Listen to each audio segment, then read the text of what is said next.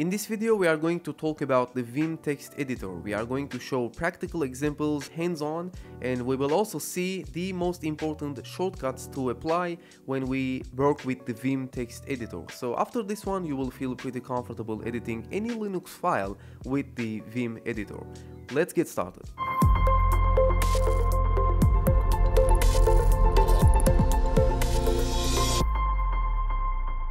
So we might need to install the Vim text editor first. We cannot take for granted that it is installed by default. So I'm going to use my package manager, which is dnf. And I'm going to say sudo dnf install vim like that. And that might be a different package manager. If you use Ubuntu, for example, it will be apt. For myself, it is a Fedora. And now I can say vim and then specify a new text file like new file. And then here we go, we can start edit a new file with Vim. So you can see that I have valuable information in the bottom line, like the name of the file, the fact that it's new, and also the number of line and the number of character position right here. Okay, so currently we need to understand that in Vim we could be in different modes. By default we open the text editor in a normal mode, basically a mode that just displays you the information of the file and allows you to change between different modes. Now if I will go with I, then you can see that we see some different information underneath. It shows me that I'm inside insert mode, and that is a go sign for me that I can edit this file now. I can say this is a new file that I am editing right now. If we leave the insert mode by pressing escape, then I cannot insert characters to this file now. I can try to press on something like, I don't know, 9, 8, 7, and you can see that it really does not edit the file. Now those characters are displayed underneath because Vim thinks that we try to do some special action, but if we wrote something that we did not mean it in normal mode, we can just press on escape and continue to our next action. Okay, so we will press on escape one more time, and now let's go with the basics. Let's try to save this file now. So we can press on escape, and by pressing the colon, then we are now in a command mode. We can give specific commands like saving the file, quitting, or aborting all the changes, and do some more stuff that will be helpful. So if we press W for writing to this file and the Q for quitting the file after writing and press on enter, then you can see that I get my terminal back because I quit from the Vim text editor. If I say now cat new file, then you can see that I really added this content to that file. Now the opposite action, meaning that writing to a file but not saving the changes, will be something like the following. So in order to go to a new line, when I'm in normal mode, I can press on O, and that will be both starting a new line and also going into insert mode. So I will right now, this is a line, and I will just leave it as it is. And if I press on escape, right now let's say that I don't want to change anything and I press on colon Q, you can see that it is going to complain me about how I try to quit a file without saving anything. And to overcome that, I can again press on escape, go back to normal mode, and then I will say colon Q with an exclamation mark, and then basically I don't save anything new to that file. So after catching up with the basics, let's see some more great reasons why Vim could be amazing. So I'm going to start a new Python file by using .py extension. And don't worry if you don't have any experience with Python, that's totally fine. We are going to write very basic code, and I'm just going to go ahead and insert a print function, and inside the parentheses I'm just going to type in this is highlighted inside double quotes, and then I'm going to go to a new line. Now you can really see that this is highlighted, and that's because Vim knows to prepare you the perfect environment before the text editor gets executed. Well, you can go back to normal mode and you can use a command like syntax off, followed of course with a colon in the beginning, and if you press on enter, then you can see that the syntax is really disappeared. Doing the opposite action, go back to normal mode and then use colon syntax on like the following. So that really means that Vim does something for you before it gives you this nice environment, and it executes a list of commands so that it will really be nice to work with. Now you can go ahead and run your own commands in each file that you work against. So you can go ahead and go back to normal mode. Let's say colon, and then I'm going to use set number like that. And if I do that, then it's going to highlight for us the number of lines in our file, which is quite nice. Now if we want to go back pressing on escape colon WQ, then this will basically save and quit the file. But the next time that I'm going to go inside this file, you can see something weird. The syntax highlighting is there, but the number lines which we saw before disappeared. So that really means that the configurations that you apply in the Vim text editor are not persistent unless you start to do things a little bit different. Now there is the option to persistently configure your Vim every time that you work with the Vim text editor, and that will be by writing the commands exactly like it is in a specific file. So let's go ahead and see that, and that's going to be very cool, right? So we are going to go ahead and we will start a new file which you have to name intentionally the way that I do. So you are going to go to your home, and then by using tilde, of course, and then /vimrc. vimrc is a unique file which is just a list of commands that will execute every time you work with the Vim text editor. Now if I press on enter, then this is going to be a new file. Now I'm just going to say insert, and then I'm going to write in directly set number like that. And I'm not doing this time with the colon, pay attention to that.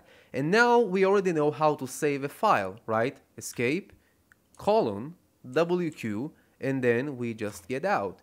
Okay, so in order to activate the changes, then we're gonna need to execute the following command. So source, and then the path to the new file that we created. So tilde /vimrc. And now that we have done this, we can really go back to editing the Python file, and the number lines will always be there. So I'm going to go ahead and use vim run.py, and you can see that we see the numbers, which is quite useful to always have, especially when we work on code that we want to edit. Alright, so after we've done this, then let's see how we can improve our navigation skills when we work with the Vim text editor. Now I'm going to edit a file that already exists in each Linux system, which is inside your home directory, so tilde /.bashrc. Now the rc in the end might look familiar in this file because we saw a similar file before. I will explain in a bit what it does, but let's first see how we can navigate through the characters and words in this file. So you can see that right now I am in the first line, and of course if you're in normal mode, then navigating through arrow signs is something that is possible, which might be helpful in some cases, but you can be faster than that. If you want to jump by words, then you can use W. As you can see now I'm jumping across words, and if you want to do this in reverse, then you can use B. So now you can see that I'm going the opposite way. Okay, so that is how you can jump across words. Now you can go to a end of a line by using Shift 4, which is basically the $sign, and you can press 0 to go back to the first character in each line. Now if you want to go to the very top of your file, then you can press G twice fast. So now you can see that I'm in the first line, and the exact opposite action will be Shift G, which will take you to the last line in each file. Now if you know the number line that you want to edit now, let's say line number 9, then you can go ahead and use :9 and press enter. You can see how right now I am in line number 9 and I can start working on that line. Okay, so those are some popular shortcuts that worth to memorize. Of course, there are tons of more shortcuts that will help you to improve your life with Vim, but memorizing all of them could be hard in the first look. So I will attach a cheat sheet in my description so you can take a look in the list of things that you can do with Vim on your own time. Okay, so we are going to apply a change in our Linux system that will use Vim as our default text editor. Now we cannot take for granted that every time that we need to edit a file for some reason, then the Linux system will use the Vim text editor. For example, if you want to execute a command that will run cron jobs, or you will execute some commands that will require file editing like the different git commands that exist, then Linux will use the default text editor that is configured in the system. Now, in order to see the default text editor, then we can actually print the following environment variable. So I can go ahead and use echo, and if I was to print the value of $editor, then you can see that I receive a nano, and that means that Linux uses nano as the default text editor. Now, since we learned about Vim and how powerful it could be, then you might want to change the default text editor to Vim. Now, in order to know where the Vim file is on your system, then you can use a command like which, and then it should be followed with the command that you want to see where the file is actually in the system, and this will just give you the exact path where the Vim binary file is, and you can see the result here. Now we can actually take this and override the environment variable persistently.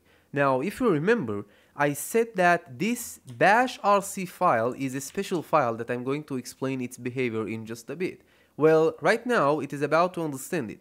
Well, we know that vimrc is a file that executes before the Vim text editor gets executed.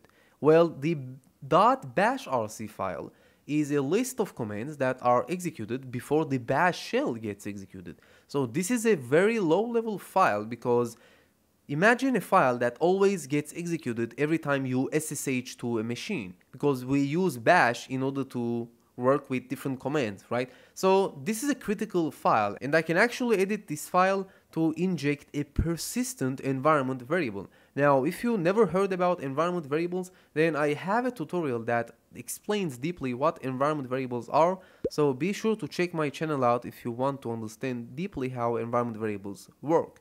Okay, so if we edit this file, then I can actually go to line number 14, because I see that it is empty, right? And we know how to do that. So escape colon line number 14, right? And I can start editing this line, and I can say export.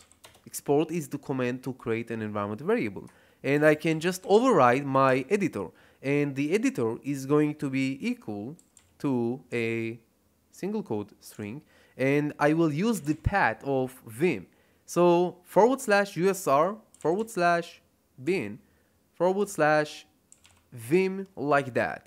Okay, so now I can use escape, and I can save those changes, and in order to activate those changes, then I'm just going to execute source ~/.bashrc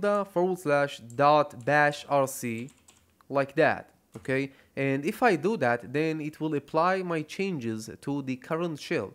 So this means that the next time I try to access the editor environment variable, then it should be different.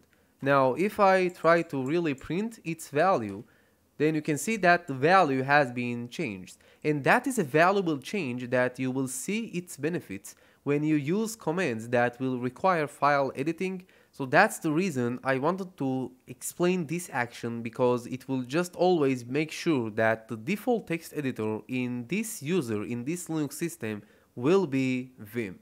Okay, so that will be about Vim. Believe me, I did not cover everything that I wanted to cover in this tutorial, because there is much more.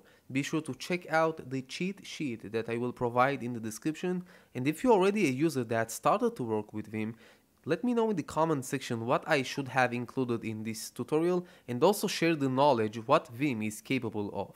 Alright, so if you enjoyed in here, be sure to hit the like button and also consider subscribing to my channel, and I will see you in the next tutorial.